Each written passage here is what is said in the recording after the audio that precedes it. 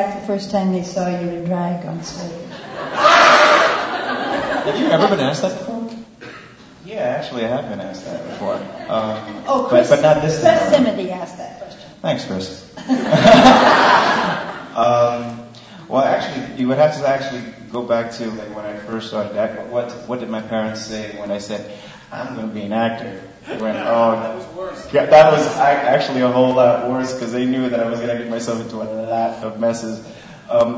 Actually, there was once where there was a show called Papa Who where I did off Broadway where I was in nothing but in a loincloth.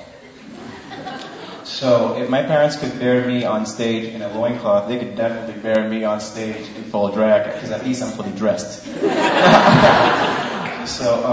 But the one thing that my mom said, and it's amazing how this project works and how the music just mesmerizes you and equalizes everything. The one thing that my mom said, aside from she didn't even mention the drag. She said, "Papi, you can sing." So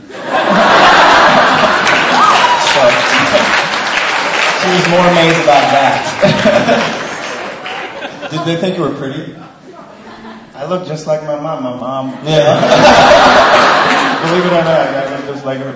She's like, "You nice. You look nice."